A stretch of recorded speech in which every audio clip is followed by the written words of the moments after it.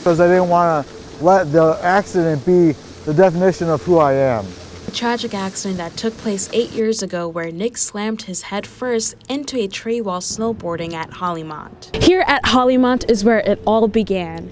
After Nick endured a life-changing event, he's still able to come back to the place where it changed his life. Nick spent nearly 6 weeks in the pediatric intensive care unit at Women and Children's Hospital in Buffalo and 12 weeks at the Cleveland Clinic Children's Hospital for rehabilitation. Now Nick is back on the slopes and geared up to not only continue his passion for snowboarding, but to also volunteer as a ski patrolman. I had difficulties learning how to re-walk and re-talk again and all that, but the second I strapped on the snowboard and I went down the hill, I remembered everything. Two of the many rescuers who found Nick expressed their gratitude to see him doing well and back on the slopes. So Nick's been volunteering on our HoliMont Ski Safety Patrol for 2 years now, and every time I see him, he's like a living angel. Just glad he's here with us.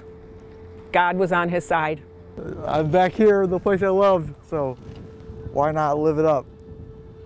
Jocelyn Person, SBU TV, New Now Next.